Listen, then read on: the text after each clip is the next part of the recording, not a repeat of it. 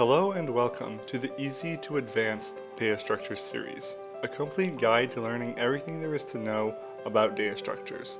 My name is William, and I will be your instructor throughout these videos.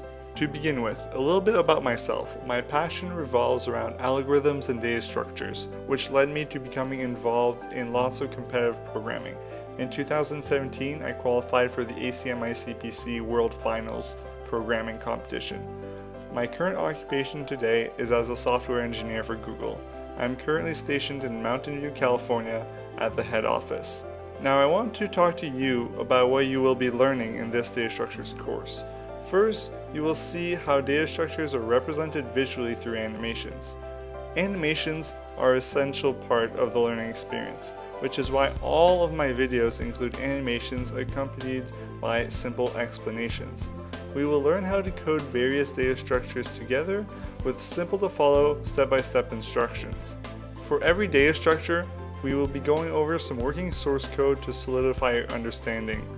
I will also be posting various coding exercises and multiple choice questions to ensure that you can get some hands-on experience.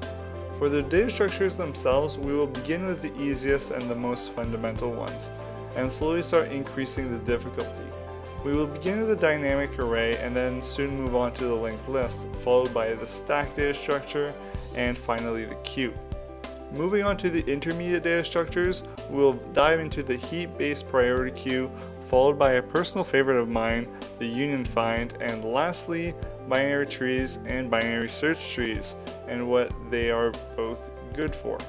After this, we will look at advanced section, which will go into great depth on the hash table and multiple collision resolution techniques, as well as a lesser known data structure, the Fenwick tree, which boasts efficiency in range sum queries. Those are all the data structures I have for you at the moment, and I will keep adding more as time goes on, but there's already a lot out there for you to learn. Thank you for watching, and I hope you can join me in this Easy to Advanced Data Structures series.